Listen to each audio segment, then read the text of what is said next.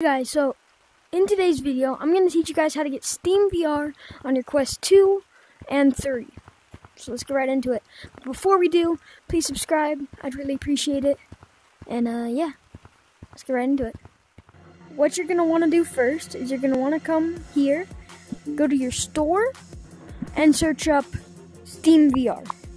Alright, now once you've done that, you're going to click on Steam Link. You're going to click here. And you're going to click here. For me, it's different because I already have it downloaded. But you're going to click download and download that. Next, you're going to want to go to your computer. You're going to want to come to your browser and search up Steam. And click install Steam.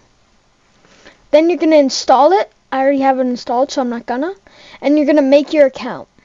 Now that you have Steam, you're going to come here. And in the store, search up Steam VR. Now that you're here, you're going to download it. It's different for me, but that's all you have to do.